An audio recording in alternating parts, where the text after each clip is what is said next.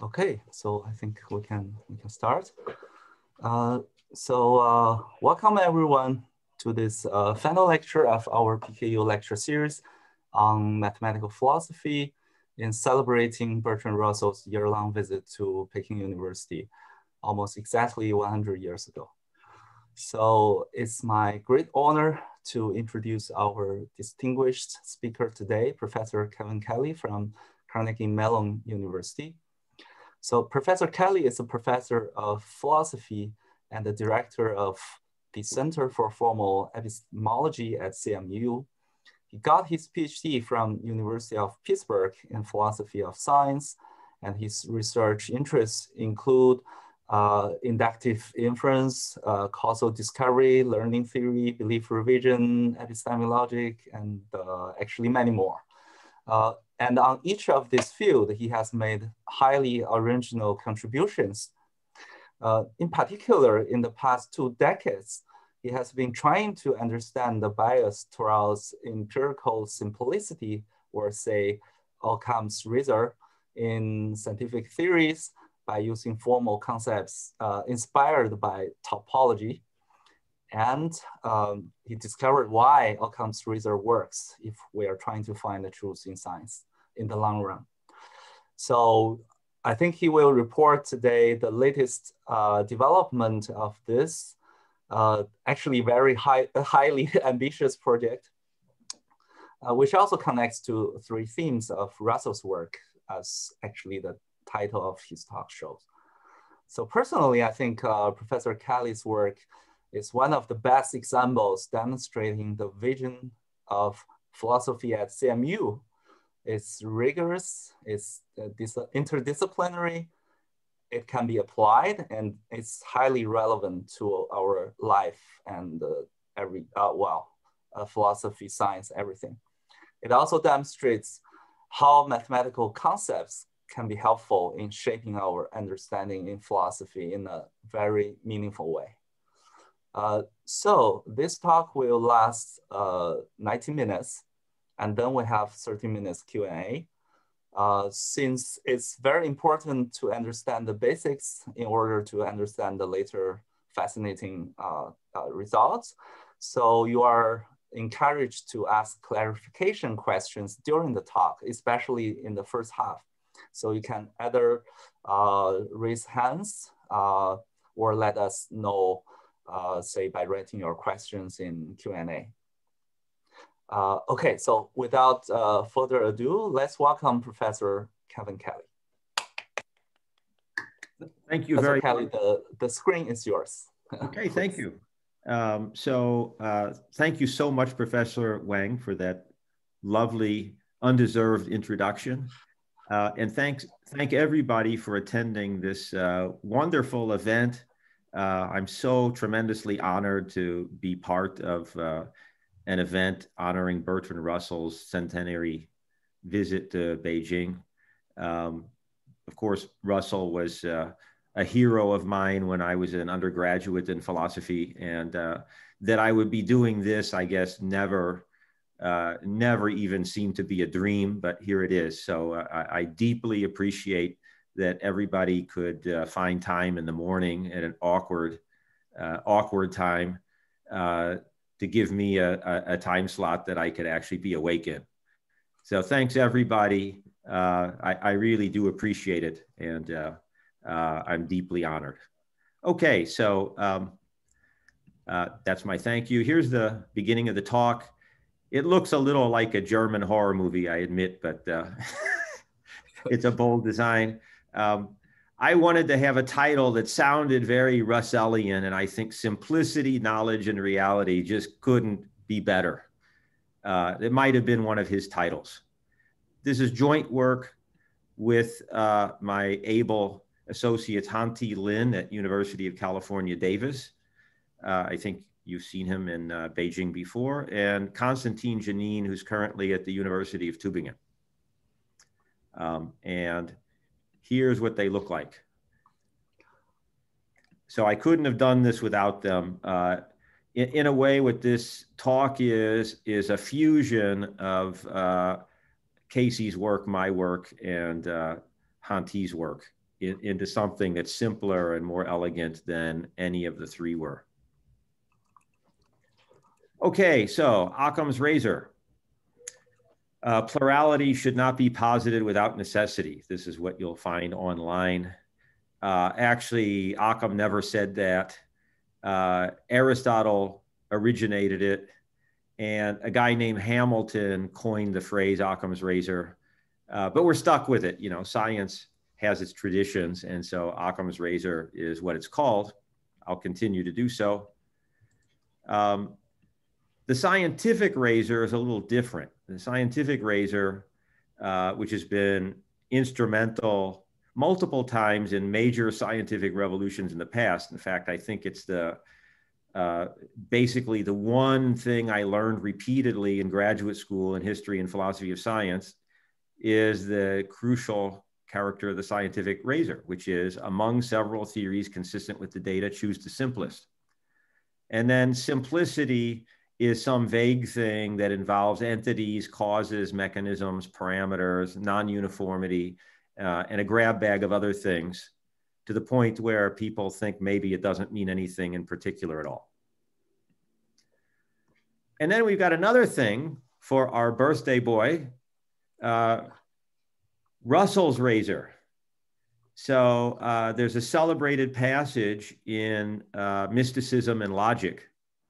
That's a wonderful Russellian title too, Mysticism and Logic, where he says, economy demands that we should identify the thing with the class of its appearances.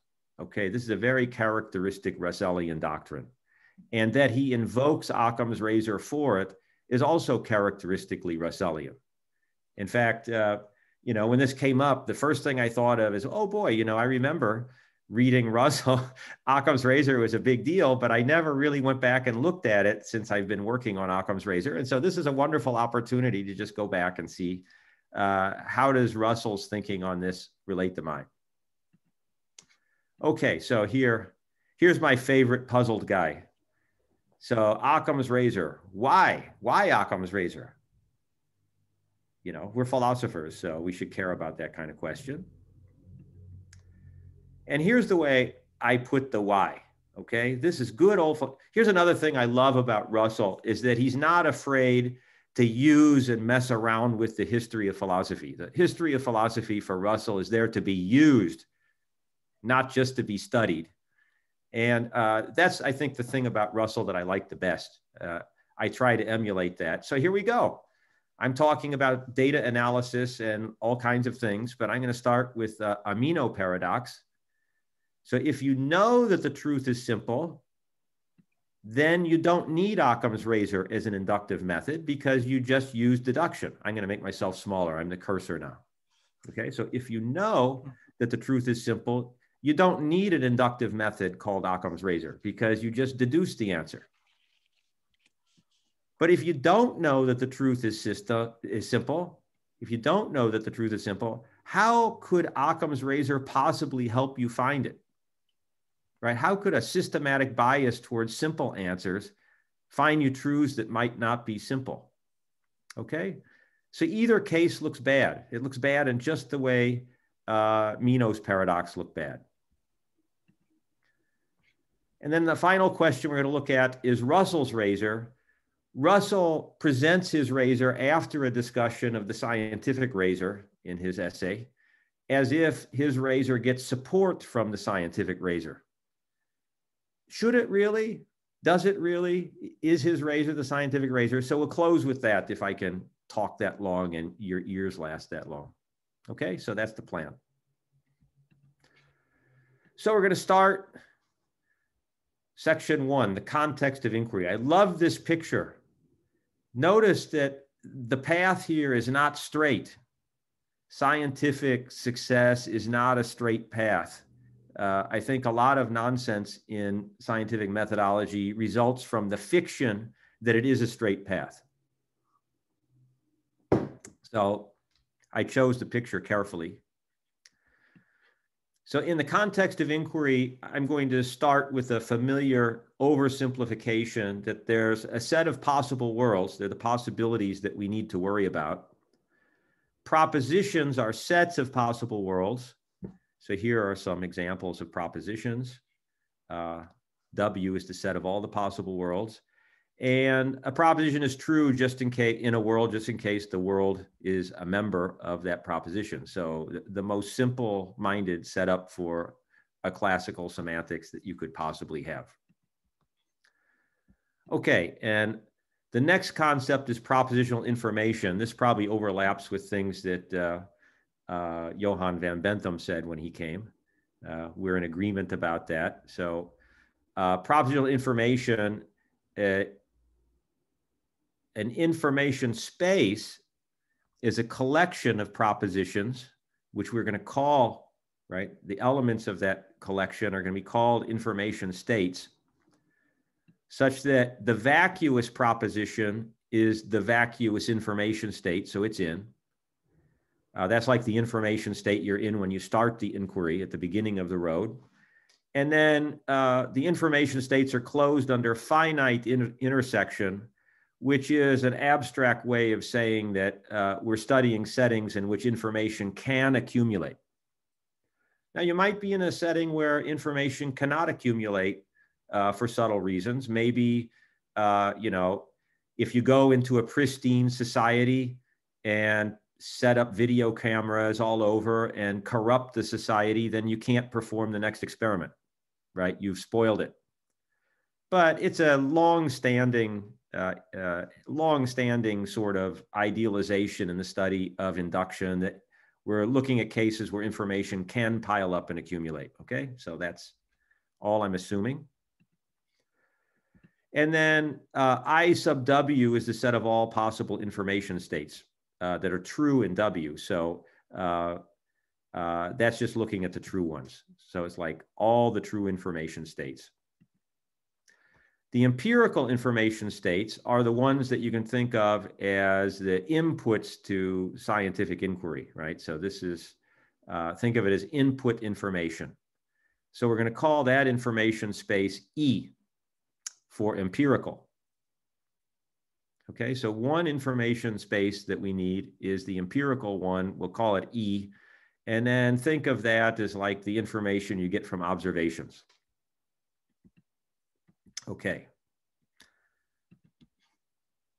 So I want to, that's the formal business, but there's an interpretation of these information states, which is crucial to the way we think and the way we gloss formulas afterwards. So I want to point it out. The plenitude interpretation of the information space is that for each true information state, diligent observation, diligent effort at collecting data will result in some information state in W that's at least as strong. Maybe not that exact information state, but diligence will get you at least that much information. Okay, so for every information state, for every true information state, diligence will get you at least that much true information if you keep pursuing your measurements. Okay, that's the plenitude interpretation. Just clarification question. Sure, yeah. So in the picture, so this E and F are just two information states, right? Right? Not this F is not the F you mentioned in this last sentence. No, no, no. Actually, that's a good point because the F I mentioned is the intersection. Yeah. Okay. Right. So you can see why the closure under intersection fits with the. So in other words, the key point here is that information. You wouldn't make sense out of the plenitude interpretation unless the intersection rule is obeyed, because otherwise you might end up just not being able to get more information that falls inside of that one. Right. Okay. Thanks. Good. So here's another thing. So I like to say that inquiry is pushed by empirical information and it's pulled by a question. It's got both a pull and a push. And for us, the question is just another information space. And the elements of that information space are called answers. So you can think of the empirical information space as information in or provided, and the question is information out or requested. Okay, and so What pulls inquiry ahead is the question. What pushes it along is the empirical information. And then there's an interesting interaction there. For example, is the pull too fast so that the push can't keep up? That's a way of thinking about what inductive problems are. If the push, okay. Sorry, another clarification.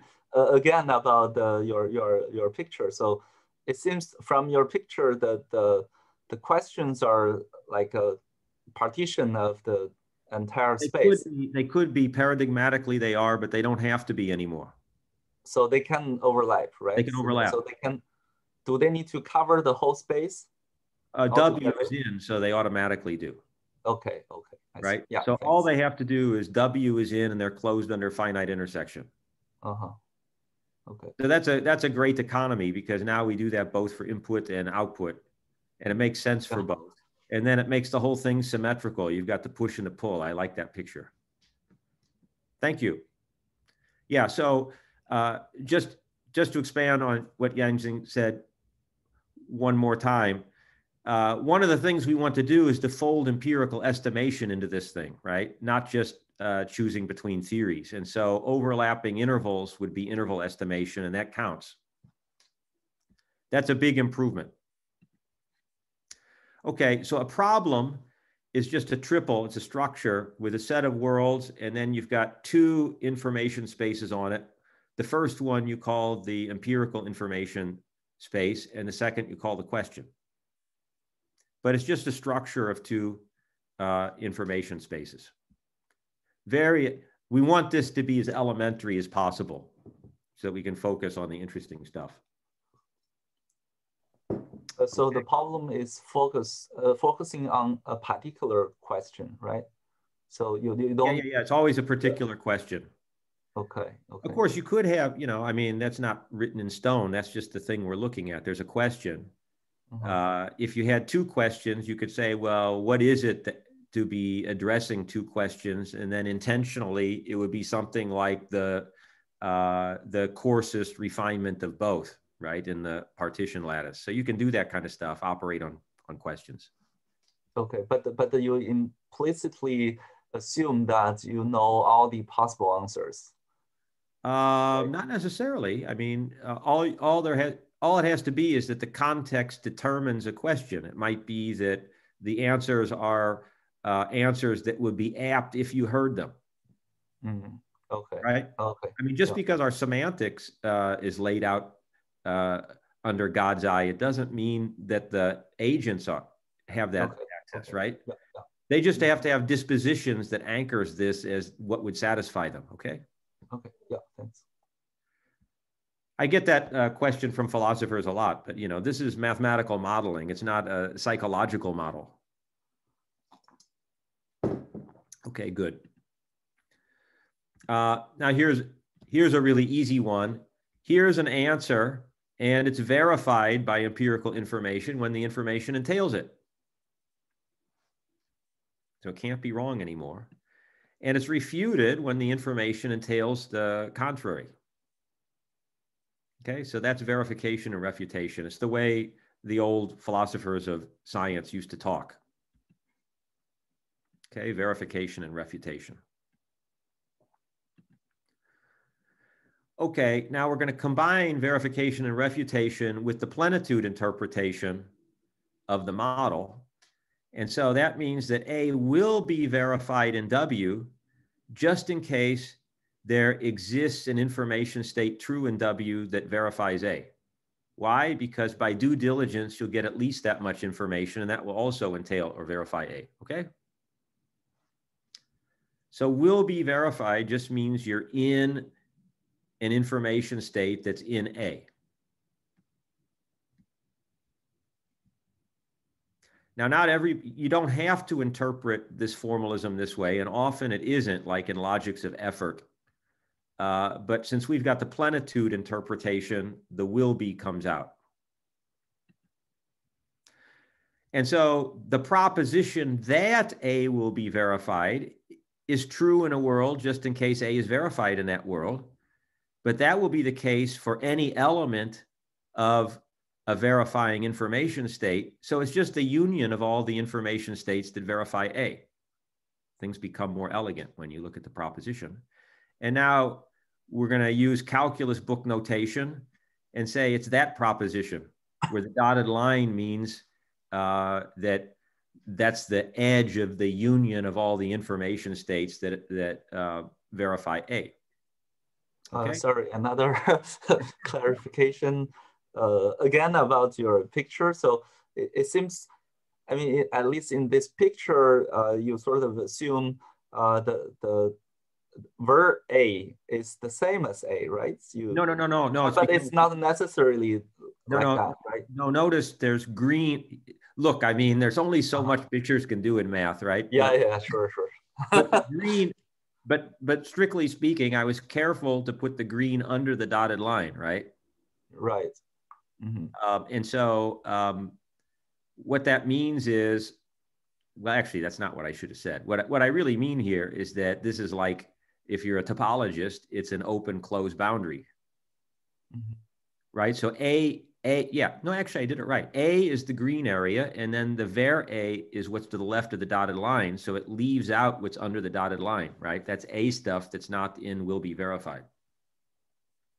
But is it possible that some part of A is not covered by any information state, empirical? Sure. Yes. We're getting to that. So that's crucial. Okay, that's crucial. Actually, the blue part is also labeled as A, right? Sorry. That's a typo. Yeah, A is green. Okay. Thank you. Sorry. Okay.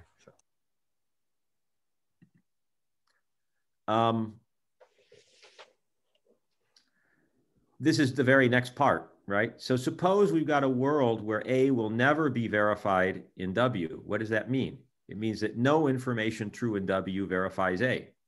So think about this world. Every information state you get is split between A and not A. Okay, so this is a world that could be in A where you never get information that verifies A. Okay, that's a possibility. Nothing rules it out. And then it would look like this. Tighter and tighter information always grabs some of not A. So A is never verified there, but it could be that A is true there.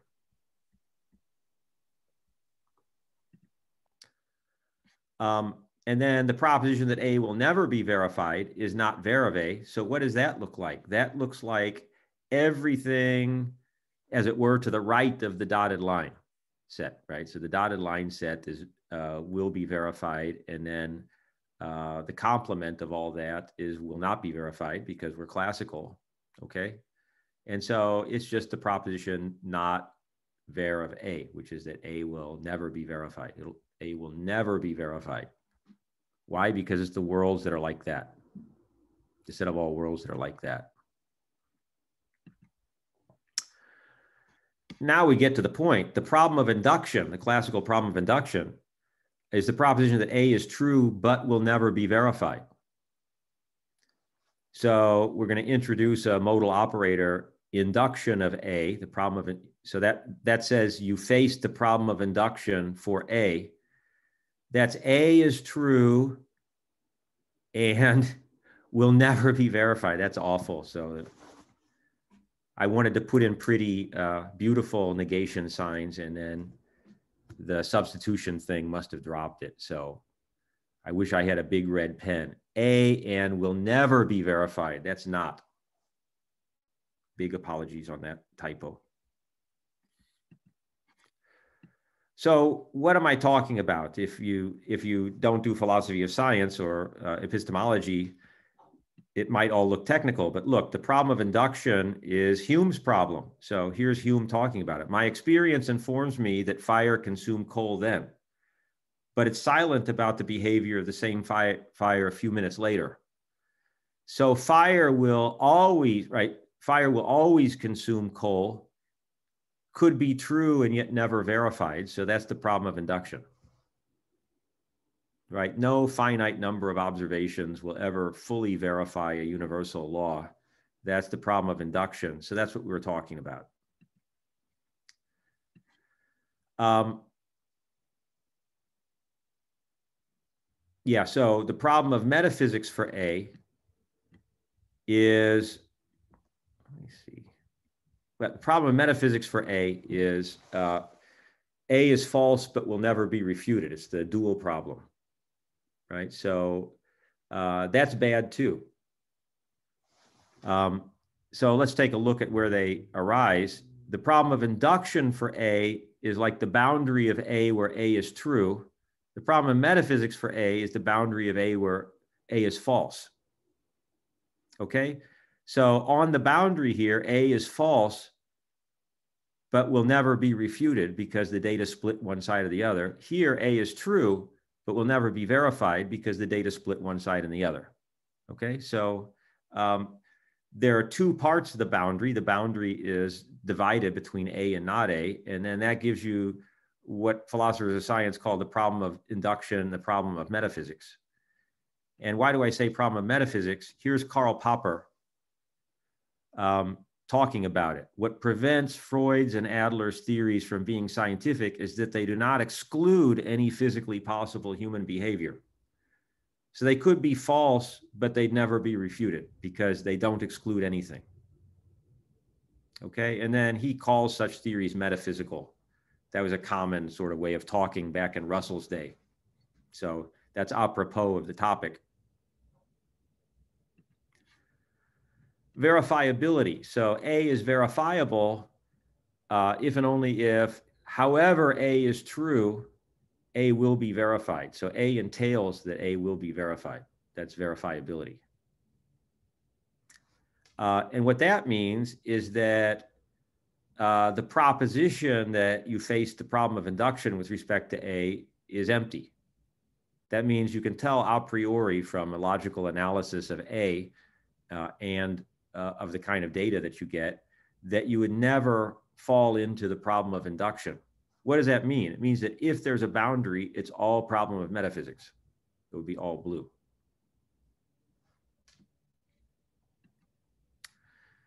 And refutability is the dual thing, right? So you're refutable just in case your negation is verifiable. And then that means that the problem of metaphysics for you is empty. So that means the whole boundary line is green, right? So if there's a place where the data never say one way or the other, A is true, not false.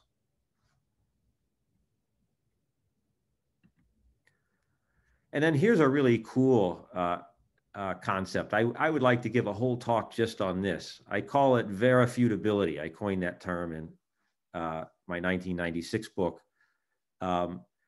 It's something that Russell and the positivists should have come up with, and then old philosophy of science would have been so much better than what it is. So A is verifutable just in case the problem of metaphysics for A is refutable. So it might be possible that A is false but never refuted.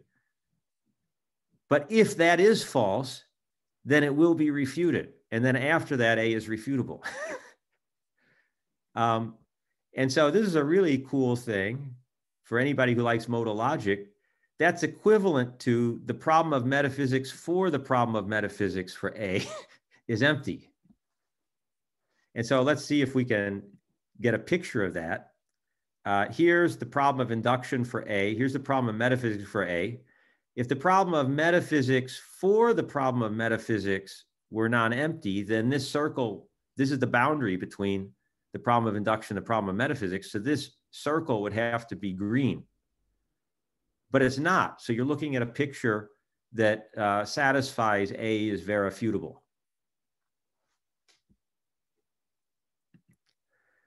And then here's a case where A is not verifutable because the problem of metaphysics for A faces the problem of metaphysics at this green dot. The problem of metaphysics for A is the blue line. It's false at the green dot, but it'll never be refuted there because the data will always split between the boundary top and boundary bottom. We'll see why this is such an important concept in examples in a minute. Okay, now this gets back to Yanjing's question. In a deductive problem, every answer to the question is verifiable. So there's no problem of induction. There's no problem of induction. I thought I corrected this. There could be problems of metaphysics, but there's no problem of induction. So that has to be corrected. Put a strike through that if you can. There's no problem of induction. Just like you would, everybody would say that, right? If it's a deductive problem, then the question poses no problem of induction. Yeah, so that's exactly what we mean. And in an inductive problem, there's at least one problem of induction. So there's no problem of induction anywhere. Those are all dotted boundaries. But here, there's just one point that poses the problem of induction. I'll call that an inductive problem.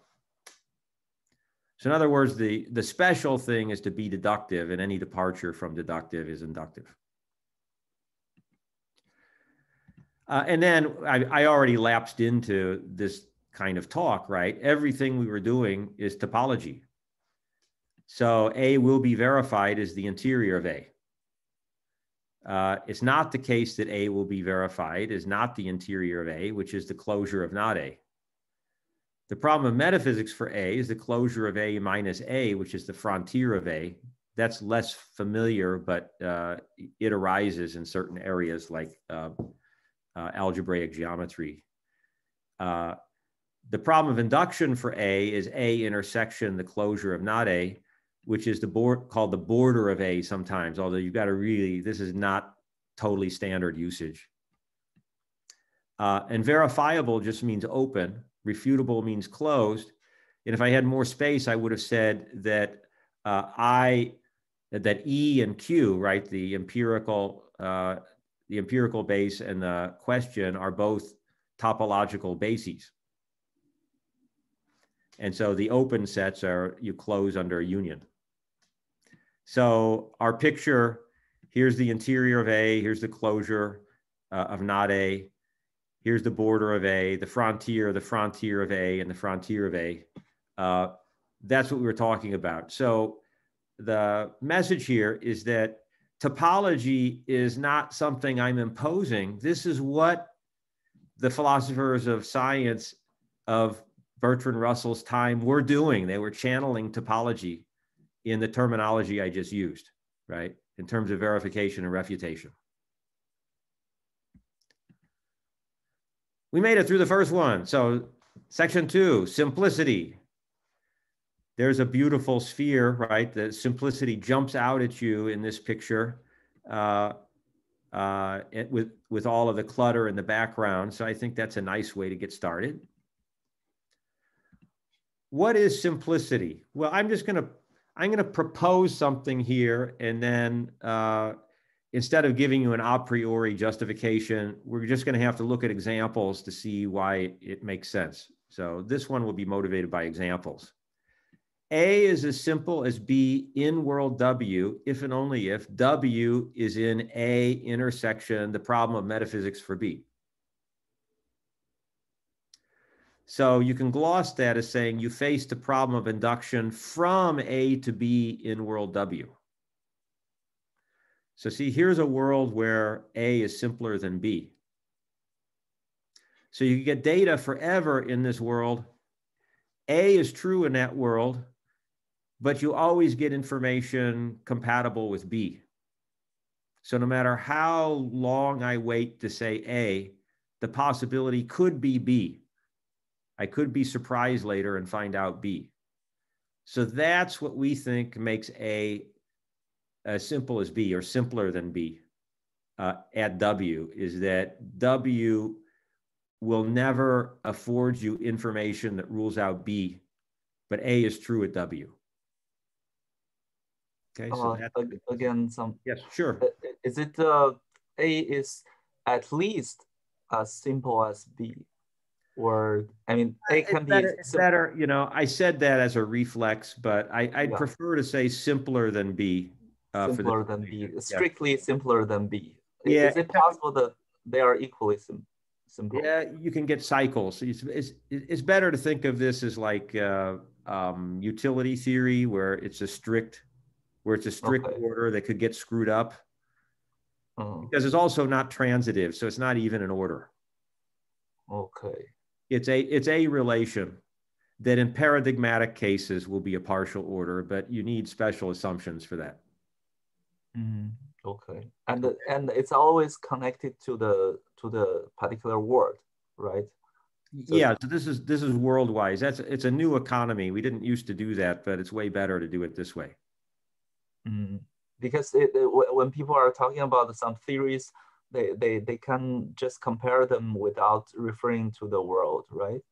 Yeah, they do if it's really easy, as we'll see. But if it's not really easy, they can't really do it, because you can have one theory be simpler in one place. It can be local, right? So you can have one theory simpler than the other in one place, but then the reverse in another place. That can easily happen. So I agree that there's a habit of usage that this is an order and it must be an order on theories, but that doesn't hold up long when you start thinking about it. Okay. And it causes irrelevant trouble too, in my opinion. So A is Occam at world W, just in case no proposition is simpler at W. Okay, so that's just no proposition at all. It doesn't have to be an answer to the question or anything.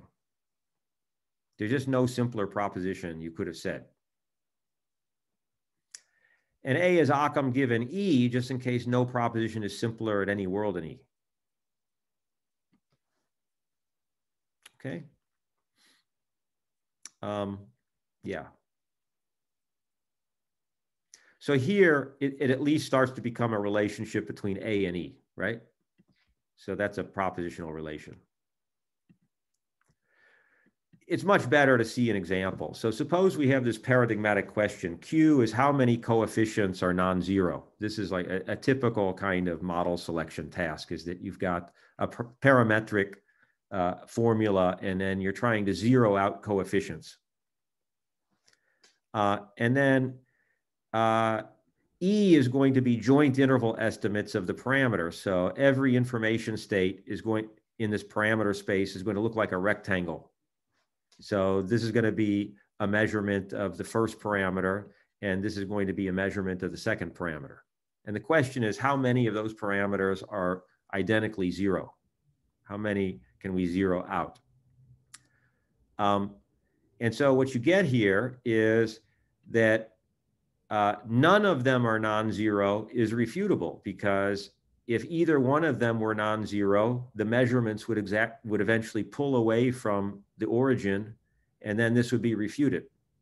Okay, so that's refutable. Exactly one parameter should be freed. That's the crosses, right? That's the axes. And then that's no longer refutable, because it could be false because the truth is zero, and then it would never be refuted. So you have the problem of metaphysics from 0 to 1, right? So 0 poses the problem of metaphysics for 1. 0 has the problem of induction with respect to 1. Okay, so problem of induction and problem of metaphysics are symmetrical there. And so what do you get? You get that 0 is simpler than 1, because the origin world is in 0, but never rules out 1, because any information state true in 0 is going to pick up some of the axes. All right, so it gives you just what you want. 0 is simpler than 1. 1 is simpler than 2. For the same reason, for any point on the axis is true, but doesn't rule out what's behind. So 1 is simpler than 2. In this case, it's beautiful because it's transitive and you get a partial order, right? So all the usual things you'd expect, because it's such a nice, clean problem.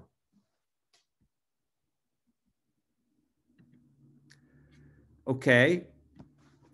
Here's a little more detailed one, polynomial degree. So Q is what is the true polynomial degree. E is finitely many inexact measurements of X and Y. So this gives a little more detail into what we were doing before. So degree 0 is a constant function. Here we've got a finite set of joint measurements that is compatible with 0. because you can run a horizontal line through it. Okay. If that's false, you'll eventually get a joint measurement that rules out all flat lines because there will be some slope, however small. Then 0 is refuted. So 0 is refutable. Notice that every constant function is a world in which 0 is true, but degree 1, proper degree 1, will never be refuted because you could always see a little bit of tilt later. So once the flat line, right, once the constant line is refuted and you see the tilt, now 1 has become refutable because the only way it can be false is if you see curvature. So if it's false from now on, it will be refuted. So it just became refutable. So see, verifutable propositions are these wonderful propositions that are not refutable, but however they're true, they become refutable. So it's just as good. And then I would like to say that's typical of scientific models. The typical thing for scientific models, the generic thing for a scientific model is to be verifutable, not refutable or verifiable. And it's just too bad that the history of philosophy of science didn't notice that. It's an elementary, beautiful concept. So, okay, now we just got another square that you can't put any straight line through. Now, degree 1 is refuted and so on, right? So that's how the theory is supposed to work. And so that's the basics of the context of inquiry. Now we're going to talk about methods and epistemic virtues. So this is something where we've done, the other stuff is all kind of old. This is new. So we're going to adopt a really simplistic picture of a learning method borrowed from belief revision theory, which is also simplistic in the same respect, that we've got information states going in and it produces propositions coming out. And then the proposition that comes out, we'll call its belief state.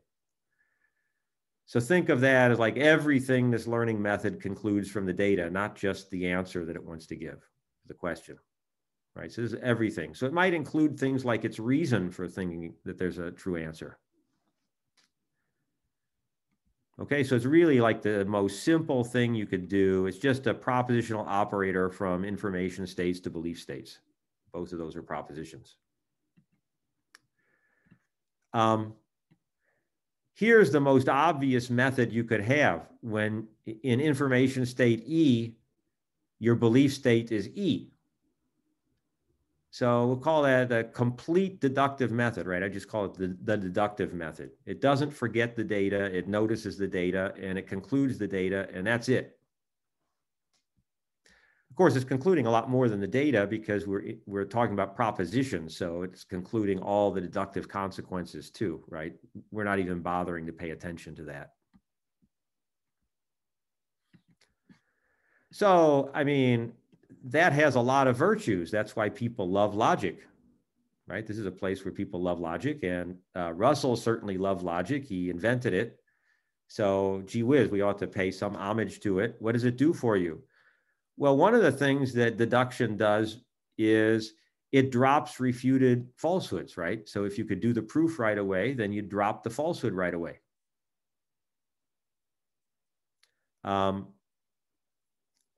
So did I do that? That's screwed up. So L of E, yeah, L of E is not a subset of not E, exactly. And believes verified truths, L of E is a subset of E. So it's like you're keeping up with the information given perfectly. Well, in terms of finding the truth and avoiding error, that's a good idea, right? You don't want to believe anything that's refuted. You do want to believe what's been verified, and you want to do it right away. So in terms of truth conduciveness, you ought to do those. It's kind of like, of course, if you're told the answer, believe it. And it also has a wonderful property that it's infallible, right? It's a wonderful property that's infallible, namely that if you're given true information, which we're assuming you always are, that's what information is. So since W is in E, then W is always in the belief state that's produced from E, right? So it avoids error completely. It's infallible. That's great. It also has the following property. It's truth retentive. That means it never drops the truth once it has it. So if its current belief state, right? If your current belief state is true, that's what that says, and you get more information than you currently had, that's what that said, then you don't retract your former belief state. You only extend it. Okay, so you don't give up true beliefs once found if you're deductive. Now, that's not a typical thing that you hear as a feature of deduction, but given Russell's concern for fitting into the history of philosophy, I think it's relevant to talk about this guy. So this is Socrates, right? This is Socrates in Plato's Meno, and there's a pivotal section at the end where Socrates is talking about the difference between knowledge and true belief, which that's epistemology, if anything is. So now this is an illustration. This is Socrates talking. Now this is an illustration of the nature of true opinions. While they abide with us, they are beautiful and fruitful, but they do not remain long, and therefore they are not of much value until they're fastened by the tie of the reason. Okay, so for Socrates, it was a major epistemic consideration. In fact, the decisive epistemic advantage of knowledge over true belief, that you don't lose it when you get more information, right? It doesn't fly away easily when you learn more. Notice that picks up on themes from the Gettier paradox too. In a way, that's what's happening here, is that Socrates is getting onto the Gettier issue. And I should mention that it's not the Gettier paradox, it's really Russell's paradox, because Russell does the Gettier paradox quite nicely with a stop clock. The clock is stopped at 12. You look at it, it happens to be true. You don't know, right? So this is another common point with Russell. So here's another virtue. It answers deductive questions. So deductive methods answer deductive questions. So if the deductive answer is true, then eventually there's a time after which the deductive method believes the true answer, right? Because the answer will be entailed by the data, and further data will continue to entail it. So it answers the question if the question is deductive. So all of these things make obvious sense in terms of finding the truth and avoiding error. One of them is avoiding the error completely. One of them is that you answer the question, so you find the true answer. Another is that you get rid of falsehood, refuted things right away. You pick up verified things right away, and you never drop the truth, which is the thing you're trying to find. So all of that, I think, makes obvious sense in terms of epistemology and truth finding. And so to summarize, in deductive problems, deduction has these virtues. It drops refuted falsehoods, it believes verified truths, it avoids error, it answers the question, and it retains the truth. So those are nice things that come along with being deductive. If you're a scientist, you don't care that there's formal rules written down. What is it that you get out of deduction? You get this. This is what a scientist gets out of deduction. This is why we care about it. But if the problem isn't deductive, then deduction doesn't answer the question. Okay? If the problem isn't deductive, then deduction doesn't answer it, because deduction will keep waiting for verification and it will never come. Okay? So, inductive skepticism. Avoid error. Error is terrible, so don't answer the question. Give up on the question. Walk from the question. That's what a good an epistemically good agent should do is avoid error. And so give up on the question. That's inductive skepticism. Well, you can do that. I don't have a proof against it, but I don't like it. And I don't like it because I see it all over the place. You get a foundational gap. So we all love the inductive questions. And we all hate error. And so this inductive skepticism is a recipe for scientific self-deception, I would say. And you see it all over in statistics and machine learning. Methods that are fundamentally deductive in their justification, being applied to questions and conclusions that the client of the study almost surely understands to be inductive. And so there's a gap between the means and the ends. Here's our approach. So everything in philosophy has to have a little name attached to it so we can remember it. So there's a contextualist version of epistemology and justification. That already exists in the epistemology literature. So we're going to put a little spin on that and call it feasibility contextualism. So what is feasibility contextualism?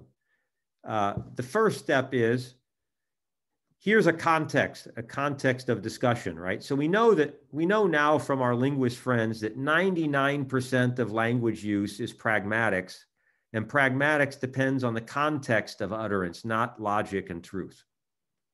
Okay, and then this is what a context looks like. So here's a question in context. So the linguists say that's a question under discussion. It shapes inquiry and relevance and all sorts of things, even grammatical things. And here's a guy who says that question is hopeless and laughs at it. Okay? So what feasibility contextualism says is when you laugh at the question under discussion, you're not at the table anymore. You're out. Leave the table. Don't sit there and continue to laugh at what people are cooperating on. Commit to the question or leave the table. And if you're committed to the question, stay, right? If you stay, preserve as many of the virtues of deduction on the list as you possibly can for that question. So be as deductive as you can be. Be as deductive as you can be. That's what feasibility contextualism says. Okay? And then my friend Socrates said in the Meno again, something very, very similar to that. So Meno gave the Meno paradox, which is an early version of inductive skepticism. And then in response, Socrates says the following. He says, I'm not sure, I skipped this part, I'm not sure everything I said before is true in detail, but here's what I will say for sure, right? But that we shall be better if we think that we ought to inquire than if we indulge in the idle fantasy that there was no use in seeking to know. That is a theme on which I'm ready to fight. Okay, so what he would fight is that it's better to engage with the question than decide with the skeptic and say, I'm scared. William James has some nice quotes of this kind too. So what William James says is that the skeptic is like a general who loses the war because he can't risk a single cut. So let's look at how that could play out. Here's the list of deductive virtues, right? Here's the list of deductive virtues. And the inductive skeptic says, give up on answering the question. Keep avoiding error and give up on answering the question. So feasibility contextualism says, do answer the question, be committed to answer the question, so give up on avoiding error. Okay? So the inductive skeptic is still going to have the stability, but at the cost of not engaging with the question, so out of context. Here, you've got a house of cards because you're not deductive anymore. Your conclusions could blow up at any time, but you're engaging with the question, which is what we say you should do if you sit at the table. So you don't have to just say, let's not care about error at all. If you can't avoid error altogether, you should try to eliminate it. So this is kind of a Karl Popper idea. If you get into error, you should do everything possible to get out of it again. So eliminate error.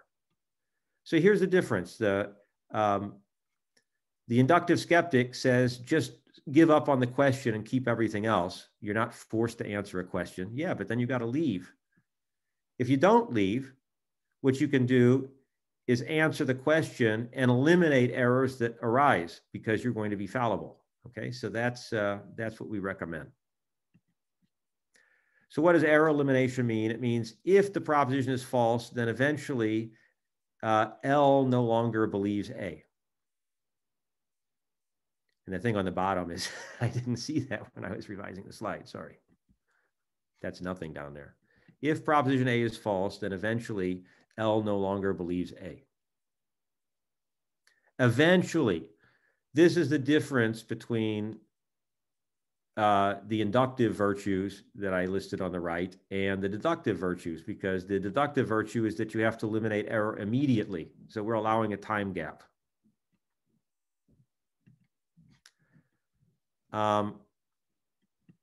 Okay, and so here's the first main result, the Occam necessity theorem. Theorem is an exaggeration because given what's come before, this is just a trivial little factoid. You know, it's gotten to be less and less of a proof and more setup. So suppose that your method L eliminates error. That doesn't mean it avoids error. It eliminates the errors it gets into and retains truth. Then in every information state, what it says is Occam. That's all you need. It's Occam at every stage. All it has to do is eliminate error and retain the truth. Then it has to say an Occam answer at every stage. That is a proposition such that no other proposition is somewhere simpler. Okay, that's our first main result. Okay, and then I'm going to show you the proof of it. We can look at it later if you like, but I think it's, if I explained it, I would just talk about some pictures, and then I'm going to give you the pictures, so that's better. Okay, so the proof is just this little tiny thing. See, it has, suppose you avoid Occam's razor, suppose you violate Occam's razor, then elimination of error comes up in one step and retaining the truth comes up. So that's all I use. Let's see if I explained it, what would that be? Here's our example with the free parameters. So let's look at how this goes. Here's an Occam violation. It's obvious, right? So 0 is consistent with the data, and this guy says 2. Okay, so that's an Occam violation. He says 2 when the data are consistent with 0. And everybody would say in this case, not just me, that 0 is simpler than 2. So by error elimination, there has to be further data presented by the 0 world in which he drops the false conclusion 2. Okay, I show it as going back down to the true conclusion, but all we need is that he drops the conclusion 2. Why? Because this data doesn't rule out 2 worlds.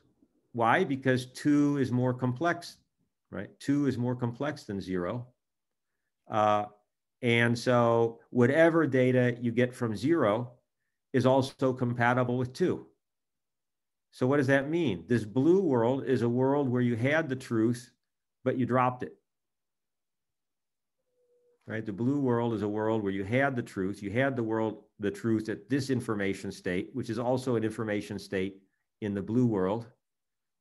And then you get further information, which is also an information state in the blue world, but you dropped the blue conclusion, which is the truth. So you dropped it. Okay, so that's the simple logic of this. If you ever were to violate Occam's razor, then there exists a pair of belief states in which you drop the truth. So if you want to be protected against dropping the truth and you eliminate error, which you should, then you ought to be Occam at every stage.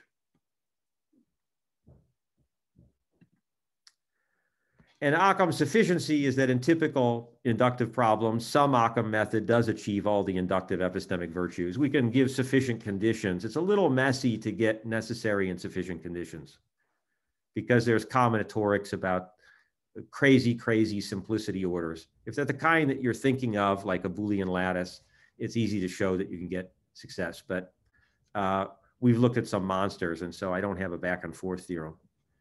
Here's how it would go. Say the simplest thing compatible with the data, which is purple, if the data are compatible with purple. If the truth is blue, you might first get this kind of information, right? And so you say something false, you say the simple one. Then you're going to get further information. At that point, you might say green, because green is the simplest one compatible now. And then finally, you get all the way up to blue because none of the simpler answers are compatible with the data anymore. So that's basically the simple-minded way that Occam converges to the truth. And then not only does it converge to the truth, but it has all the inductive virtues. It notices verification, it notices refutation, it eliminates error, it finds the truth, and it retains the truth. Okay, it has all of them. So so what's the upshot? By feasibility contextualism, if you use this Occam method, you get all the inductive virtues. If you ever once violate Occam's razor, you don't get them all. You fail either to eliminate error or to retain the truth. Okay, so we survived 3, now 4. Scientific realism. So this is a new part. Yanjing, how are we doing for time? Is this, we're into the last half hour? Okay, got it. I'll speed up a little bit, but it'll be better because this is repeating what came before. So I like that picture, pulling the curtain back. Perfect illusions. So there's a snail about to eat the lady. Horrible. But the reality is it's a chalk drawing, right? And you have to look at it at exactly the right perspective to get the illusion. So it's a fine-tuned perspective. And then that kind of thing happens in almost every famous scientific revolution in history. So the first is the snail, but what about Ptolemy's epicycles? Maybe his epicycles are perfectly synchronized with the orbit of the sun, and then everything would look like the Earth orbits the sun. Or maybe this happened in the history of optics. Newton said that the ether would deflect particles of light so that they would end up looking just like diffraction patterns as though they were made of waves. So particles could be deflected by an ether in exactly the right way to make it look like there's wave diffraction. Or Kepler, maybe celestial magnetism is fine-tuned to have exactly the same strength as terrestrial gravity, so you can't tell the difference. And then here's the one I'm going to focus on as a toy problem. Maybe the morning star just happens to have the same orbital diameter as the evening star, so the Babylonians mistakenly thought that they're identical. Okay, so in each of these cases, you get something like the snail picture happening. It's possible that the complex theory is true in a way that you'd never, right, in such a way that you'd never detect the complexity. It would look perfectly simple, perfectly simple. So let's take a look at the morning star, evening star again, what it really amounts to. So what we've got is identity versus equality. So X and Y say that X strong equals Y means that X and Y denote the same natural quantity in nature. So like the orbital diameter of the morning star is the same quantity as the orbital diameter of the evening star because there's only one star. So there's only one diameter, right? That's why they're the same. But it could be that they're distinct stars that just happen to have the same orbital diameter. So equal means happens to have the same, they just have the same value for whatever reason, okay? So X and Y have the same value, or X and Y denote the same quantity in nature. So I hope that's a clear distinction, right? So denoting the same thing, that would be like a strong structural explanation of the equality. If there were an equality of two parameters in scientific theory, it would be a remarkable coincidence, right? Everybody would be looking for some explanation. So let's look at how the possible worlds come out. Here are all the worlds where the two quantities are literally identical. So there's just one quantity, X equals Y, and it could have any real value. So you get a line. And then here, you have that the two quantities are not identical, so their values could be anywhere in the real plane, and they might just happen to be equal. Okay?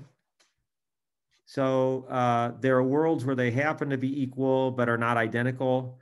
There are worlds where they aren't even equal, so they couldn't be identical, and there are worlds where they're identical, so the values can be equal. And I'm going to simplify that by saying these are the simple worlds. The simple worlds are where the two quantities are literally identical. There are complex worlds where they're not identical. There are miracle worlds where they happen to be equal, even though they're not identical. And then there's D, which is the normal complex worlds that don't have a miracle. Okay, so that's just the difference. So again, the mnemonic is complex, simple, miracle, and difference. What do the information states look like? This is the key thing to get used to. Is any information compatible with the M line is compatible with the S line because they have exactly the same values, right? And we're measuring values. So let me animate this for you. Whoops. Let me animate it for you. Boop, right? So there's more information. And then maybe the information refutes the simple theory. It looks like that. Does everybody see how it works?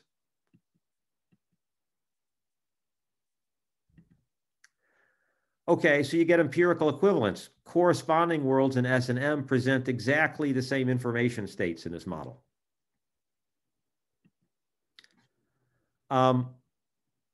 So that's a big problem. That was a huge problem in the history of the philosophy of science, what to do about the perfect miracles in the corresponding worlds. So now I'm going to start talking about a way of thinking about that. Let's talk about reality in terms of similarity, right? So think about like counterfactuals. Everybody nowadays thinks that there's a notion of similarity among worlds that's part of our underlying semantics for conditionals and other things. And now instead of talking about similarity, let's talk about arbitrary similarity, because arbitrary similarity is very robust, even though similarity is a mess. So the first thing that's clear is that S worlds, I think most people would say S worlds can't be arbitrarily similar to C worlds because they differ in terms of identity and non-identity of the quantities. So identity and non-identity of the quantities is a discrete difference in nature. It's a big deal, like there's two planets as opposed to one planet. That's discrete. Planets come in chunks, right? So S worlds can't be arbitrarily similar to C worlds, but worlds in M are arbitrarily similar to D worlds, right? Over here, everything is just like Euclidean topology because everything differs just by two real values. So what do we get? The real similarity topology is just take the topology generated by the information states and add two open sets to them, namely S and C, because those two are separated. They're not arbitrarily similar to each other, so they're isolated in the topology of arbitrary similarity. So just take the empirical topology and add those two and close up. Now you've got the real topology for this problem. And then I think this gives some real insight into what people mean by data science as opposed to real science. So a data science question is like this. I'm just going to ask about the values. I'm going to estimate the two values, right? And what I care about is, are the values equal or are they not? So the green answer is that the values are equal. The blue answer is that they're not. But notice that doesn't really cut reality at the joints because there's no dotted line around this, right? So this is just talking about the values of the things. It doesn't get at whether what the underlying cause of the identity is, which is that it's the same quantity. The scientific question does cut nature at its joints because it asks, are the two quantities identical or are they not? Okay. Okay, now, but we've got a new issue because no method can find the truth and even eliminate error in that case, right? So that's why this was a big issue. So now she comes back. She's the anti-realist. She says, oh, I get it. You know, now I'm not going to insist on avoiding error. I'm just going to insist on eliminating error. But you can't eliminate error in this problem. So just give up on answering structural questions, right? So now we're repeating the same dialectic at a higher level. So you can be a skeptic about it and say, just do data analysis, right? So just do data, stick with the data analysis question. You don't have to worry about the perfect miracles. Or you can do Russell's thing, which is to be an empiricist. So identify observationally indistinguishable worlds. And then the problem collapses down like this. But notice it still doesn't cut nature at the joints because you're not asking whether the quantities are identical or non-identical. You're just asking what the values are. And you say that's all there is to ask. So this is my picture of my old advisor, Clark Gleamore, right? He was a scientific realist, and he would answer, we have to have real structure. We want causes, and we want identity, and we want explanation, and we want to get to the root of things. That's what we signed up to do science for, not just to estimate things that are observable. Okay, so now we're going to do another round of feasibility contextualism. You're doomed to fail for answering the question or eliminating error, so better to fail over a negligible set of worlds. What is negligibility? I'm going to follow a very standard geometrical way of proceeding, which is that negligibility is a proper sigma ideal over W. So it's a collection of propositions that contains empty set, is closed under subset because subsets of small things are small. It doesn't contain W because W should be big. And it's closed under countable union, which is, Tim Williamson was here. So this is an anti-Sorites, a rather strong anti-Sorites assumption. You can't get from negligibility to non-negligibility very easily. You need more than a countable number of negligible things to get up there. And so there are different concepts of this. There's a standard topological negligibility concept. So nowhere density means that the interior of the closure is empty. It's hard to think through that in the few seconds I'm giving you, but a way to think of it is that it's a similarity foam. So in Russell terminology, it's open holes all the way down, right? So this is a set that misses open sets all the way down. So it looks like a similarity foam. So this is like similarity, the geometry is similarity. And then if your set is foamy, that means it's kind of negligible. Now, unfortunately, nowhere density is not a sigma ideal because it doesn't satisfy the closure under countable union, only finite union. So you say that a meager set is a countable union of nowhere dense sets, and now you've built in the closure under countable union. And so this is one standard concept of negligibility in analysis and geometry, and it's topological. So in terms of topological negligibility, what do you get? You get that S is non-meager, and you get that M is meager. Why? Because every open set that catches M, right, every information state that catches M has an open hole that misses M. Why? Because M is sitting, it's immersed in the plane. And so the plane has open sets that have holes in them that miss M. Over here, no. You've just got a line and you've got an interval on the line. So by the bare category theorem, that's not meager. Okay, so you don't get negligibility over here, but you do get negligibility of M over here. Another thing you can do is say, hey, the bubbles could still have some weight or some volume, right? They're not nothing. So let's talk about volume. So negligibility of A is zero volume of A at the dimension of A and W.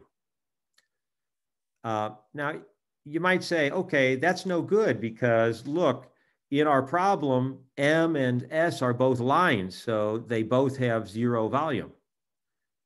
But remember, you've got to always assess volume at a dimension. And so there's a question, which dimension do you calculate the volume at? And then there's a really interesting paper by a guy named John Deaver you can get online, local Hausdorff measure. So his problem is exactly sometimes the space, the underlying space that you're doing geometry in changes in dimension, maybe even continuously. And so you ought to assess your volume at the corresponding dimension. And so what you get is a picture like this. What is the local dimension of S? Well, S is open in similarity space. The local dimension of S is 1 at every point in S, no matter how you do it, right? Every concept, every sensible geometrical concept of dimension is going to have that this is one dimensional in the neighborhood S because it's isolated from this other stuff and it's a line. Whereas over here, the local dimension of M is 2 because it's immersed in a plane. And so that gives you, that breaks symmetry between S and M. And what you get is M has negligible volume at its local dimension, and S has non-negligible volume at its local dimension. Okay. So what's a problem? A problem is just a problem that's augmented with a sigma ideal of negligibility.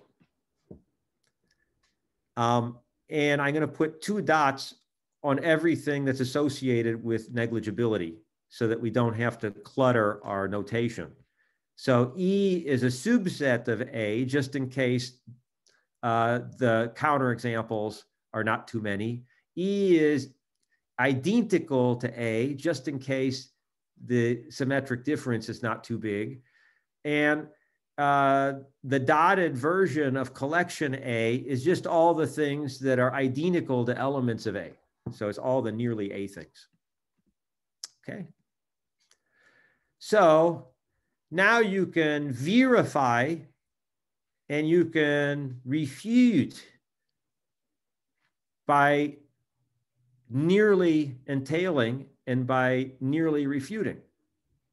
Okay, so this is cool, right? How many times have you heard in philosophy, I don't care about a single counterexample. It's got to be like a significant amount of counterexample, right? So that's what we're doing. Just put the dots on. And we've got, what do we mean by significant? We've got a sigma ideal sitting in the structure. So we just refer to that. Will be verified. That's just the union of all information states that verify A. See, that's exactly the way we define interior. Nearly a topological, and it's nearly a topological interior operator. Look at this. These are the Kuratowski interior axioms. You just put dots in the right place on the relations and they come out valid.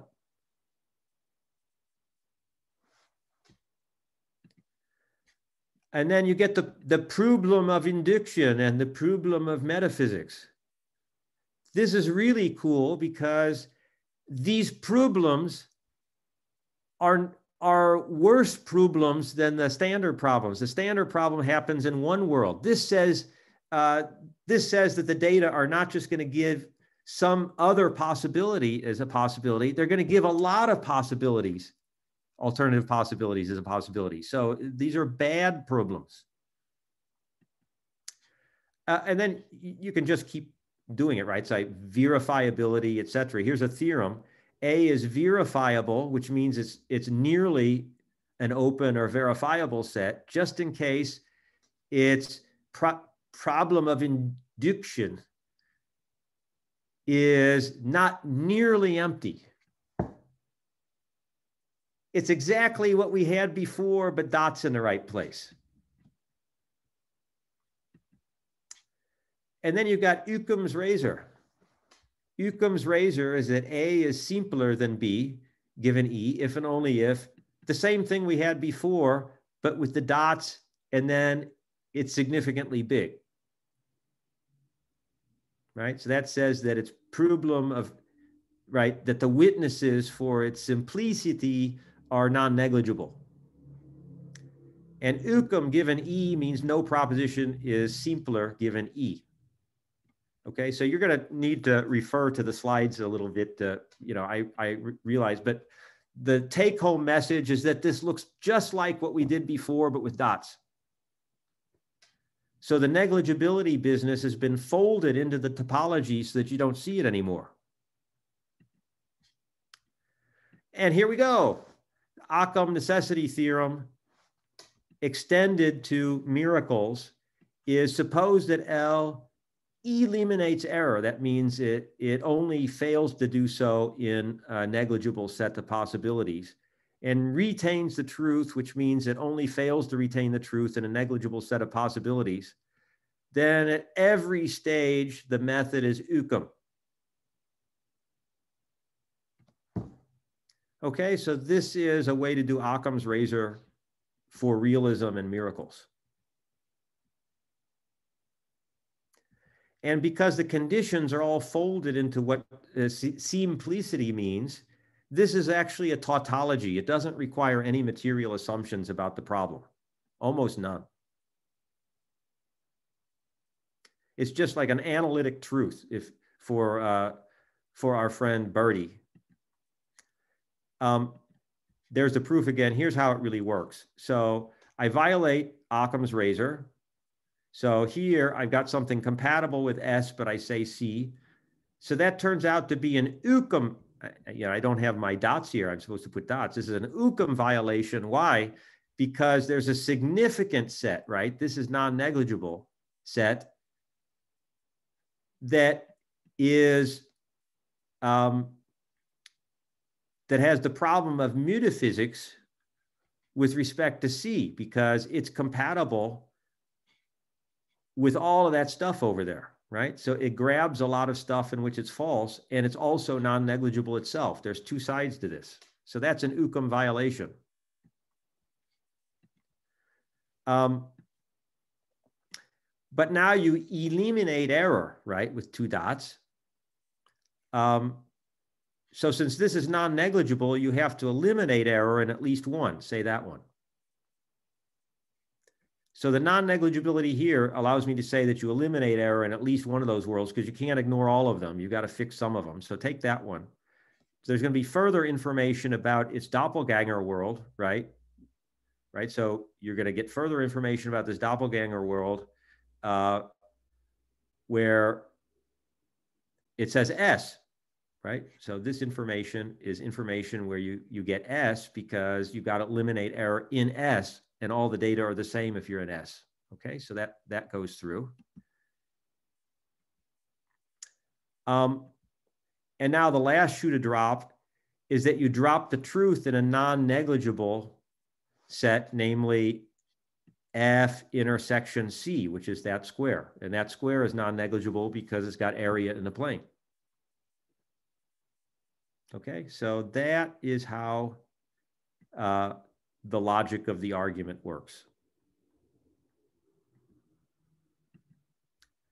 This is, I'm going to toot the horn. That's the only, at least in my knowledge, that's the only available non-circular justification of Occam's razor that mandates it in structural inductive inference at every stage. So Bayes factors, that story doesn't do it. Vapnik theory doesn't do it. Pack learning doesn't do it. AIC, those kind of estimation rules don't do it. I don't know of any alternative foundation to the one I just mentioned that will uniquely justify Occam's razor as a necessary condition for inquiry in inductive inquiry into structural truth. Okay, so it's just the thing you want to tell a pretty story about what scientific revolutions in the past were all about. So I'm out of time, am I? If you can handle 5 minutes, I can actually finish. 5 minutes. Back to Bertie. Yeah. You're not. Bertie. Okay, so this is the last section. I almost made it. So Russell's razor. What do we have to say about Russell's razor? We got to say something about Bertie because it's his party. So here's what he says. By the principle of Occam's razor, if the class of appearances will fulfill the purposes for the sake of which the thing was invented, we should identify the thing with the class of its appearances. Well, that's a bunch of hedging, isn't it? If the class of appearances will fulfill the purposes for the sake of which the thing was invented, then we should identify it with the class of its appearances. Okay, so that's a mouthful, but we've got the stuff on the table to make a clear semantic sense of this. Your purposes are Q. That's the information demanded. That's my purpose. I'm interested in the answer to Q in context. And the appearances are E. Okay, so he's really talking about the interaction between Q and E here. Now let's go back to our example. If you ask the structural question, if that's what interests me is a structural question, are those two planets identical? Then the class of appearances doesn't fulfill my purposes because I want to know if they're really identical. And then that cuts across the appearances. So by his own statement, Russell's razor is void in this case. If I'm interested in that question, I don't have to do his razor because it doesn't fulfill my purposes. Okay? So this is kind of a big zero. If you're a realist, then Russell's razor doesn't say anything to you. Now, if you do ask the data analysis question of, are these two values equal, then all that matters to you is equality, okay? So since that's all that matters to me, I may as well identify S with M. Sure, yeah, I'll grant him that. There you go, I did it. Boom, see? That's what Russell wants you to do because we're identifying them with their set of possible true information states. That's this quotient. That's what he's telling you to do. I agree with that. What's wrong with that? But that's not even an inference. That's not an inference. It's just a matter of eliminating irrelevant junk in a semantic model of inquiry. That's all it is a matter of eliminating irrelevant detail in the underlying model theory. Why would you carry around an equivalence relation that represents identity of quantities if you don't care about it? Just use the forgetful functor and drop it. But now suppose he doesn't, but suppose you were to ask whether there is such a thing as literal identity beyond equality. Then you get this. You get the old problem we had where every world has a real identity relationship in it that may hold or may not. And then you get these new worlds where you drop that out. So which of them are right? All you've done is made the problem way worse, right? Because now even my justification of Occam's razor doesn't choose between these things because this is a non-negligible set of miracles with respect to this square, right? These two squares are indistinguishable, but they also neither of them are negligible. So now you've just made the miracle non-negligible, right? It's going to be everywhere dense. It's going to have mass, whatever you want. And then it looks like Russell was smelling something like that because he plumps for the harmless semantic modeling interpretation right after that. So he says, it's not necessary to deny a substratum under, right? You don't have to deny that there's such a thing like real identity underlying these appearances. It's merely expedient to abstain from asserting that that's an unnecessary entity. So what does that mean? He says you're not inferring, right? So you're not even answering this question. You're not taking that route. All you're doing is simplifying the model and then not asking about the stuff you projected out.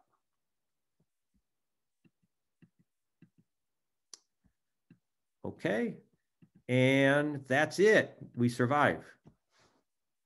Maybe not in one piece, but thank you very much for being so patient with this long harangue. And also I apologize. I thought I had all the typos out, but this is a new talk and I didn't get them all out. I'll fix it for you so it can be distributed without the typos. Okay, thank you so much. Okay, so we got still quite some time for questions. So please, if you have questions, you can show me, you can write down or you just show me by raising hands in the panel. So Gigi has, yeah. Oh, hi, Kevin. Hi, good to see you. Yeah. So yeah, very, I mean, as usual, fascinating talk. Thank you very much. And so my first question is this, it's a matter of clarification. So you have that session on scientific realism. But in the end, it seems you're just saying that your story can be sold to both anti-realists and realists. Is that really the moral? So for anti-realists, your theory can be just done right without the dots, and for realists, you need the version with dots, and you can sell that to them. But in the end, so at least, I mean, as far as this theory is concerned, of course, it seems to be neutral regarding the scientific realism debate. Right? Does it bear on that debate at all? Oh, I think it does, because, you know, let's go back. So two things I want to say, Gigi, because you touched on something that I think is interesting and should be emphasized. Is that it's not like two different things. So feasibility contextualism mandates the non-dotted case when it works. And then it only allows for the dotted case when the non-dotted case doesn't work, because it's feasibility contextualism is always the same view. Engage the question or get out of the room, right? It's okay to leave the room, but if you're in the room, don't sit there making faces, engage, right? And then when you engage, you should engage in the best possible way. So it's two parts of the same story, right? So and then that's important, because you don't want to say when you're doing data analysis, see, what if I did the dots when you're doing data analysis? Then the simple theory is negligible. And so it's already refuted in the double dot story. So you'd be mandated to say the complex theory a priori. We don't want that. Okay, maybe I missed that part. But that's not, well, I didn't say it, but you know, that's why I wanted to emphasize this, right? So well, I thought the story is if you're doing data analysis, then you don't need the more complex version of the theory with dots. It's not only that you don't need it, it's that you're structural inference, then you need the more complex theory. So yeah, that's what I thought the story is for people who don't want to engage with the scientific realist question. Then they can just do with I mean, if they want a story about Occam's razor, then the story can be told in the non-dot version. But for scientific realists, right, they're engaged in more complex problems. So then in order to give them account of Occam's razor, then it's the more complex version, the dots version. So, but now you are saying actually, so it's not a matter of the dots version being reduced to the non-dots version in some cases. Rather, it's sometimes you just have to.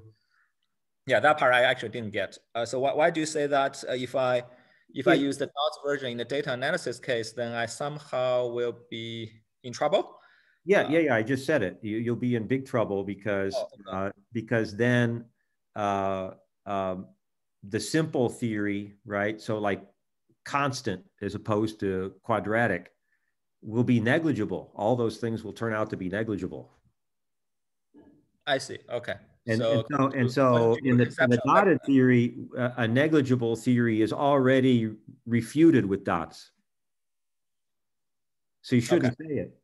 No, I thought negligibility is just the allowance, right? It's to say, yeah, you're allowed to fail there, but it doesn't say somehow. So okay, maybe I still need to look into the details here. I thought negligibility is just to give someone some leeway room so that you don't have to succeed in those negligible cases. But of course, you can succeed there. That's all fine. You could do it that way, but I think you start to get into issues about what is dotted Occam's razor when you're neglecting stuff, right? So one of the curious problems you get into is, what if I foregrounded M? I'm a realist, but now I foreground M, just like we're doing, because we're philosophers and we always like to foreground the miracle. Scientists never do, right? That's a different question. But now I foregrounded something negligible. That negligible thing is simpler than D, right? So M is simpler than D, but it's not simpler than D because it itself is negligible. Okay. And so what you want is always to say, it should be the strictest thing that the question will bear.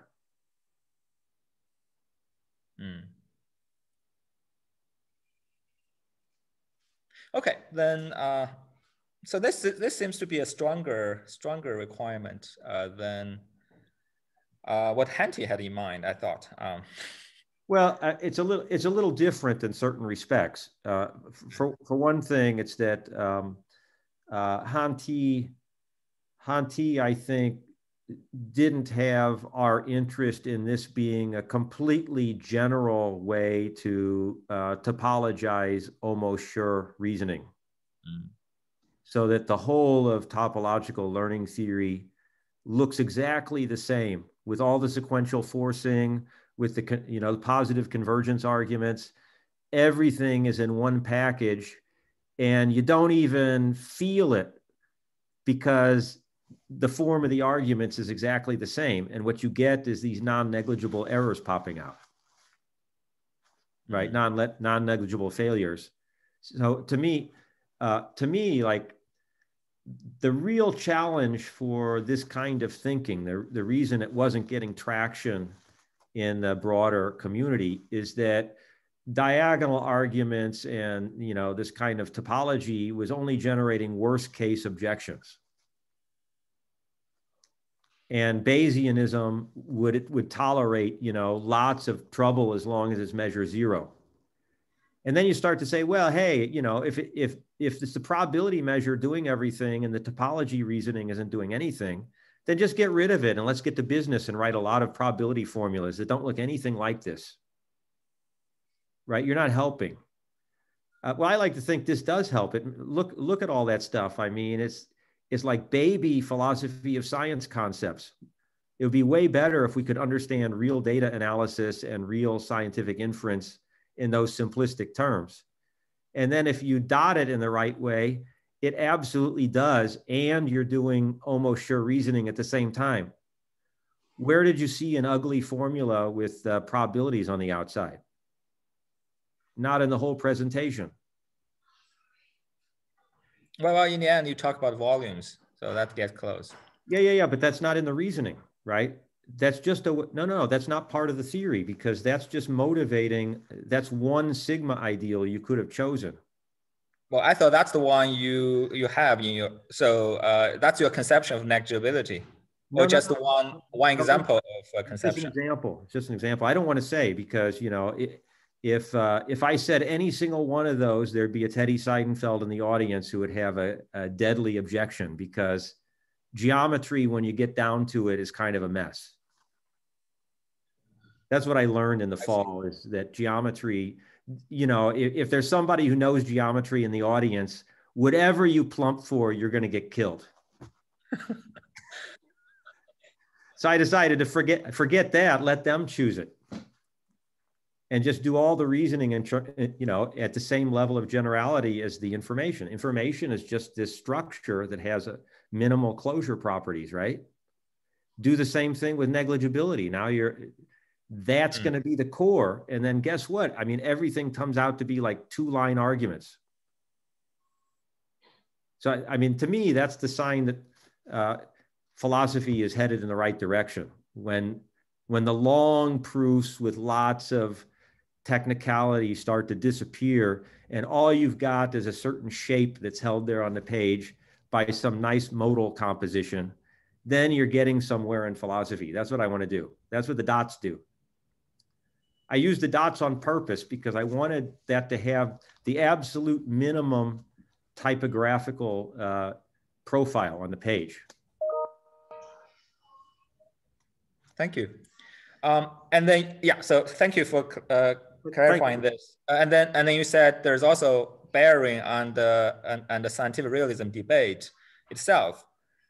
So because just now you're just trying to clear my confusion about how I understand the difference between the dots version and non-dots version. So I'm also wondering whether this theory or whether something coming out of this this whole framework sheds some light on the debate between scientific realists and scientific anti-realists. Yeah, okay. So let me just. Although I just clarify. Apparently it didn't for you, but it did for me. So let's go back here. This is the anti-realist, right? Right. There she is. That's what they say. You know, this is Bas van Frossen. Right. Right. He would say exactly this. And then these are some of the standard responses the anti-realists give to what she just said, right? So there's this one and this one. Right. So this is a way to. And then the scientific realist rejects all of that. He wants real structure, right? So we did respond, because by doing this maneuver, we say, if you care about the structural question, then you're in a context where you don't walk away from that question. You either walk from the question or you stick with it. If you stick with it, you come as close to deduction as you can. Okay, well, you can't come as close as we did before because she's right. You can't even eliminate error anymore. But you can at least fail negligibly. Yeah, okay? So yeah, to me, yeah, of course, this is very illuminating. This for me is a very good clarification or say reframing of the debate. But in the end, you don't seem to make a recommendation whether I should be a scientific realist or anti-realist. So that's just personal taste. If I care about structural problem, then that's my own taste. And if I don't, then that's also equally reasonable. Yeah, exactly. Because what we're doing is we're saying question under discussion is part of the context of inquiry, part of the context of discussion, right? And so you're just not in that context if you reject the question. So it's not an option. It's not an option to sit at the table and reject the question and laugh at it. You know, to put some meat on that, I'm a physicist. I'm at the Higgs boson conference, and I raise my hand and say, don't you know that these are all inductive inferences you're talking about? You know, and then I start filibustering and won't let anybody else talk. I'm going to get booted, right? That's not respecting the context. You know, I'm not a physicist anymore. I'm a philosopher when I start to do that. And that's what they'd all say. Go to the philosophy class, you know, get out of here. We're talking about the Higgs boson. So I'm thinking like that, right? So that carries. So that's why I feel, right? So you can be friends with both sides, and Yeah, but I guess, I mean, the realist could be friendly with an anti-realist who just doesn't care about anything but what the values of variables are, right? That never was the problem. The problem was always, could you be a realist? And that's what this addresses. Okay. And if you're a realist and you have these miracles, what validates your method of searching through models by Occam's razor, right? So this gives a unified package for that. So obviously, faithfulness and fishing for DAG equivalence classes is one application for this. Yeah, good, thanks. Okay, so other questions? Actually, I have quite some questions, but let me ask the first one. So I really want to understand better about the structure induced by your simplicity definition. So you mentioned that this is not a usual order, right? So can you have two, I mean, so-called simplest, well, theories which are not comparable according to the definition? So yeah, you can have that. You can have that. I had a bunch of slides on this that would have been, but obviously things were getting long, so I hid them all. Sure. They're in the background. So here's a couple of things that can happen. I love this example. So suppose suppose we got two paradigms. There's the polynomial paradigm, like the one I showed, but there's also a guy who's my colleague is in ecology, and he thinks everything is composed cycles. So so he does periodic functions. So the periodic polynomials and the polynomials are both, they both have the property that they're compatible with any finite data set at all. Right? So, I mean, both of them are as bad as Popper could ever complain about, because they're both consistent with everything. And now we're having a debate. Is it periodic or is it not, right? Okay. So what happens there is, if you run it through this theory, the polynomial one, now suppose I ask not only for which of those two paradigms it is, but what degree is it in there, right? Is it a degree n polynomial or a degree n periodic polynomial? Then what you get is the polynomials are linearly ordered by simplicity. The polynomial degrees are linearly ordered, and the periodic polynomial degrees are linearly ordered. And you've got two side-by-side linear orders that aren't connected. Okay. And in fact, they're both strict partial orders. Okay. In that case, it's transitive. Everything is vanilla, right? But it's interesting, that case, because at every stage, what you do is knock out finitely many of each of those two linear orders. And so you've always got two simplest at the bottom, which answers your question. You always have it. Right. You always have it. So that gives a nice interpretation of what Lakatos was talking about in his philosophy of research programs. He was really talking about rules for adjudicating between the simplest guys, when there are always multiple simplest guys and you never get rid of them. So one rule you could have is, which one was originally ranked lower in terms of complexity? That's what he attributes to Popper. His rule was, look at the one that's made more avoid the one that's had more refutations of levels recently.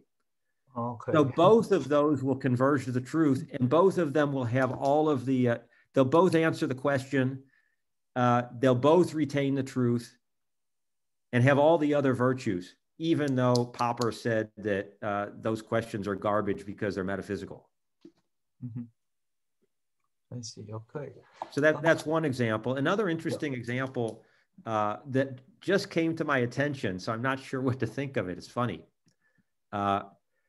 I mean, we always thought of these partition questions. This goes back to your original question about the talk, right? So we always originally said partitions, but that makes it look like there's this model, that model, and then estimation is not part of this, right? So estimation is totally like some other thing you do. And I guess we were misled by methodological practice that way, because that's the way statisticians always think of it. But no, I mean, in this formalism, the question doesn't have to be a partition question, right? It could be a bunch of overlapping intervals. And then that's what quantitative questions look like. So here's a nice thing. So this is a quiz for everybody. If I had two open intervals on X, right? So we've got one quantity X, and I got two overlapping intervals.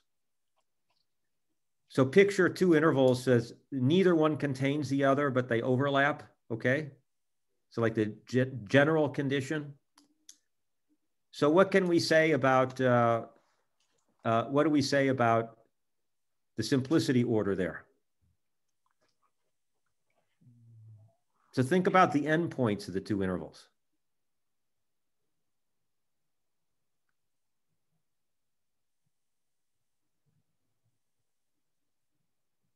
So here's what happens. The one that's underneath the other one, right? So if you got two intervals, they overlap. So one has an endpoint that's contained inside the interior of the other one. Yeah. Then the one in the background is simpler at that point.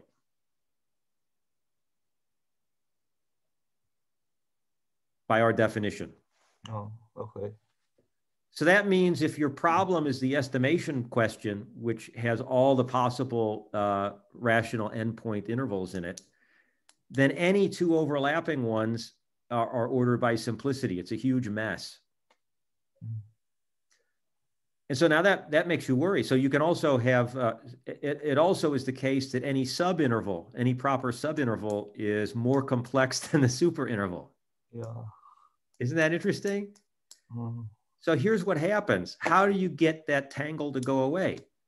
Well, think about the interval that is exactly the measurement, right? The interval measurement is the input data. What about that interval? It's the only one of those that's simplest, because now it's the whole space, and so it's closed. So it's refutable. Okay. It's refutable because it's the whole space. So it turns out that not estimating, not drawing a conclusion about a parameter that's stronger than the measured confidence interval is an instance of Occam's razor on this theory. But now here's an interesting thing. Then you say, well, hold it. If you can't go beyond that, then how do you ever do anything like infer that a quantity is exactly equal to another or is exactly zero? But that's when the question has that as an answer in. And the interval question doesn't. Okay. So it does all that stuff. I mean, who ever heard of those two topics as the same topic even? And I wasn't fishing for it. I just noticed last week that this stuff about intervals is literally an instance of Occam's razor, which, you know, it certainly wasn't something I designed into the system. It was at first an embarrassment to me when I saw all that tangle. So that's a nice thing about logic. I see. Yeah. Okay. Yeah, I guess for Kevin, just to Yanjin, do you mind clarifying sure. A point there? Yeah, very interesting question and answer. But what do you mean by a measured confidence interval? I actually got that part was confusing. Okay. Yeah. Yes. I mean, remember, estimation and we've got this metaphor. So we're really talking about propositional information. So at this level of limping along, we're assuming that you literally are doing bounded but uncertain error, not random error. Okay, I see. Right? Clark Lemore had a paper on that, right? So in engineering, they do that. They say, look, I mean, frankly, they have a point because look, I've got so the measurement comes with the interval. So. Yeah. I mean, look, the sophisticated thing is supposed to be normally distributed error, but whoever thought that you could be a light year off with a 6-inch ruler? I mean, there's no possibility that's going to happen. Nobody's going to be off that far. I mean, even if they went insane. And so you know, there are bounds on measurement error. And if you look at manuals on it and you look at how high school students are taught, it's all in terms of like, is it between these two notches? So I'm thinking of it like that. Okay, I see. So data comes in as intervals. As intervals, right. And so the strongest Occam hypothesis, the strongest Occam answer to the interval estimation question is exactly the interval that came in. And anything stronger is not Occam because it's more complex. That's the new thing I noticed. Mm-hmm. Okay. Okay, Thanks. since we are actually running out of time, but I think I have to ask this question, actually going back to the theme of the lecture series. So, okay, so you use those concepts of topology to sort of clarify the philosophy of science concepts, but it seems to me that in the end, I mean, this necessity theorem doesn't rely on any deep topological kind of knowledge or results. So would you say, comment a little bit more about how and how topology play a role in the whole kind of work? Yeah. Yeah, thank you very much. That's a great question, as all of them have been. And I love that question too. So in the paper on this I'm writing, I thought about this, and to tell the truth, I didn't emphasize it here because the talk is already so complicated. But of course, in the paper, I was very interested in your very question. So I carefully traced every time an axiom was used. And the axioms of topology show up in the formal results almost not at all. Okay. In the Occam necessity theorem, it really is a tautology. Mm-hmm.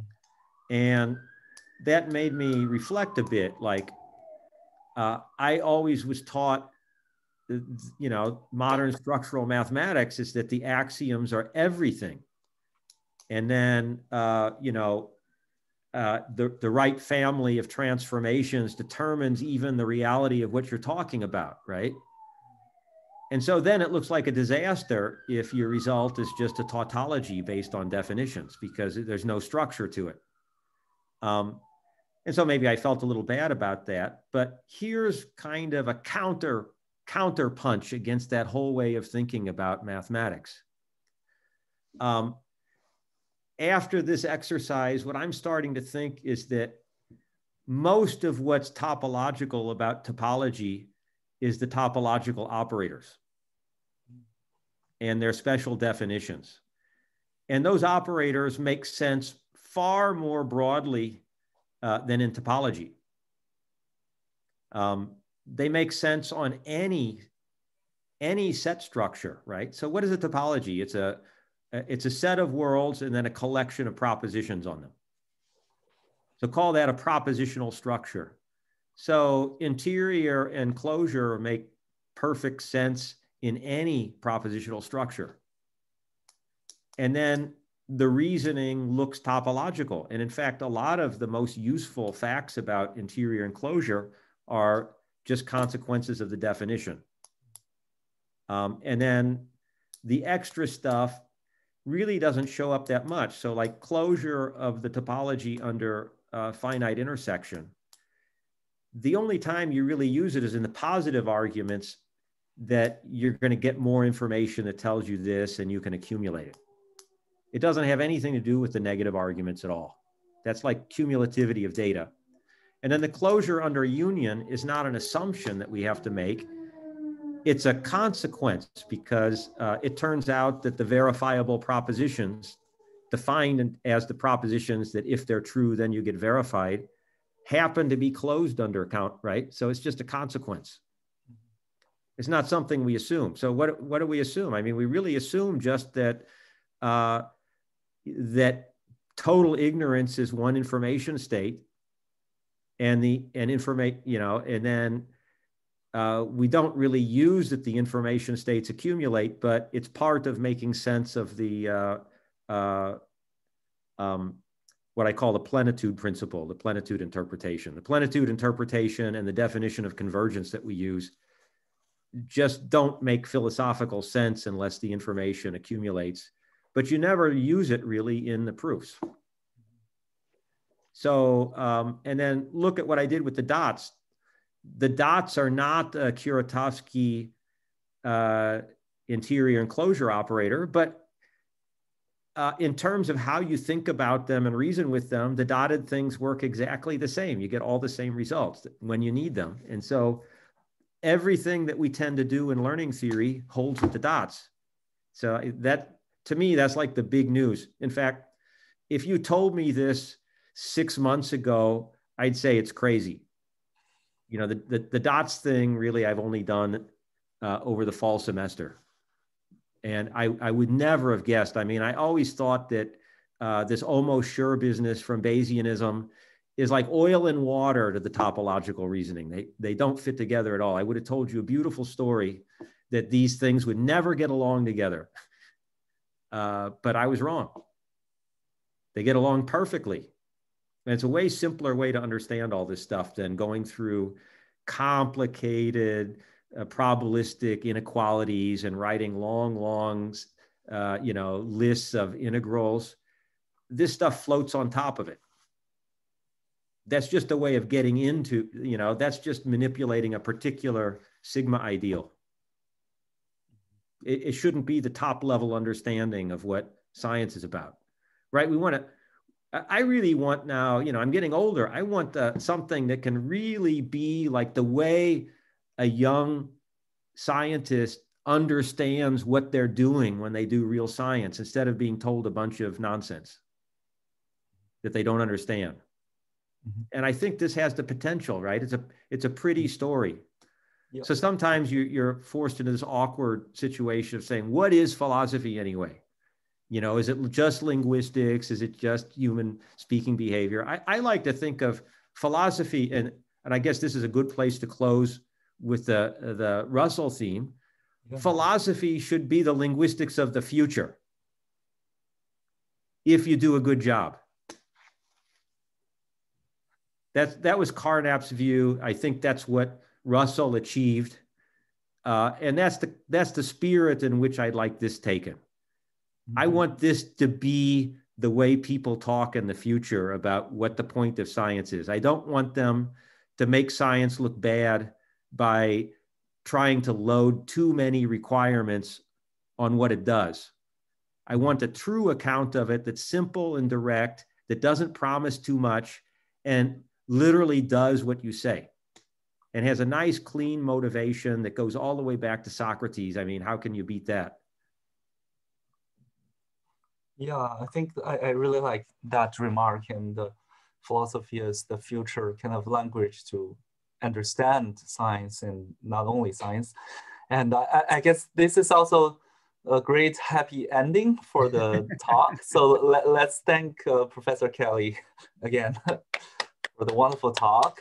Thank you. And yeah, I think this also concludes our series of online lectures on mathematical philosophy. So in the end, on behalf of the organizing team and the Department of Philosophy at Peking University, I would like to thank all of our distinguished speakers and also all the participants who contributed to the sincere exchange of thoughts in all these lectures. And all the recordings will be online. Actually, we will do Professor Kelly's recordings, upload the recordings of today. So in the end, I really hope in the future we can bring you physically to our beautiful campus. I mean, the speakers and all the participants, of course, after this pandemic. So finally, I wish you a Merry Christmas or a, say, peaceful lockdown. And we should have a great, great new year next year. I mean, at least much better than 2020. So see you in the future time for another season of mathematical philosophy lectures. Okay,